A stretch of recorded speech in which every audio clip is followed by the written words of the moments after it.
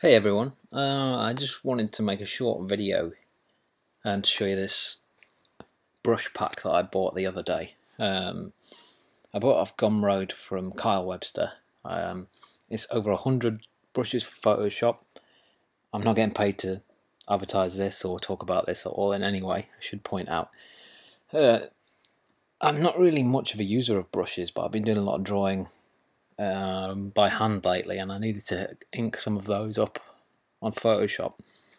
And I found this brush pack, and it's used by illustrators at Disney, Marvel, DreamWorks, loads of places like that.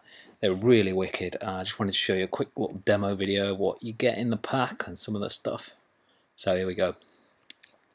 So when you install, and it's really easy to install, in your brush menu, suddenly you have access to all these brushes. And I don't really do much digital art on the computer.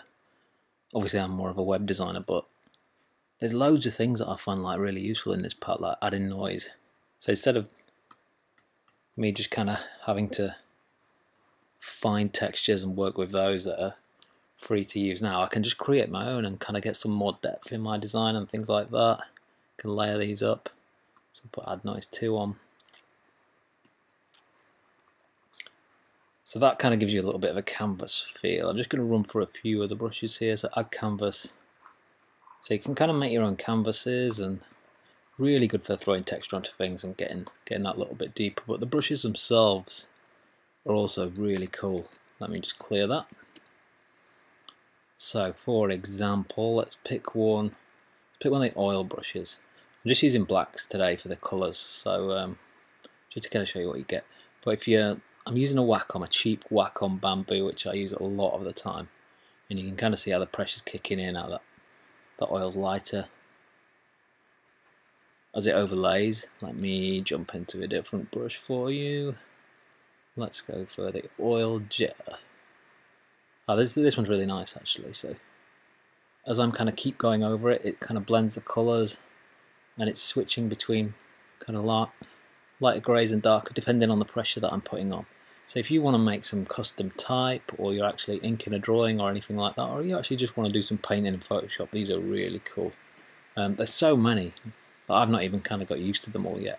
Loads of different types of pencils, loads of like comic book inking brushes, and I really like the way that they work with the pressure sensitivity on the Wacom.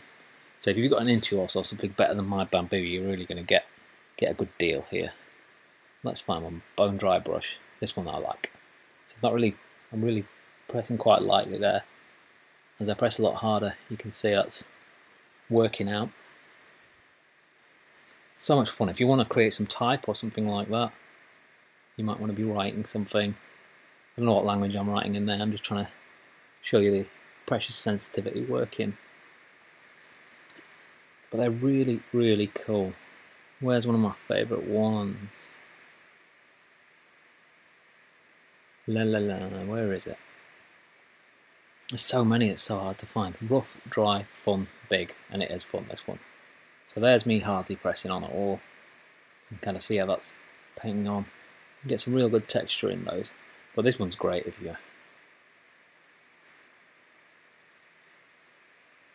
want to make some type, something like that. Quite cool. Make your own fonts out of that. So let me show you what I was doing.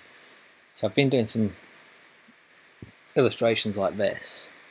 These are heavily based on reference material, I should point out. It's not my own image that I'm kind of redrawn. But I inked these up by hand initially, just in black Sharpie, and then I've kind of painted the wash on in grey afterwards. So at the time I didn't have this brush pack when I drew this, but I would have liked to have had it because it would have given me so much more depth. I'll show you a few other brushes just quickly. Let's have a look. Some of these I've not even tried yet, and I'm quite new to this, but look at that texture there. It's so good. So good. It's just so much fun to play with. I find myself opening blank canvases and just scribbling and just painting stuff. I really want to set myself a little bit of a challenge and see how far I can push these things. So that is pretty much it for this video. So go check that out. I'll put a link beneath the video.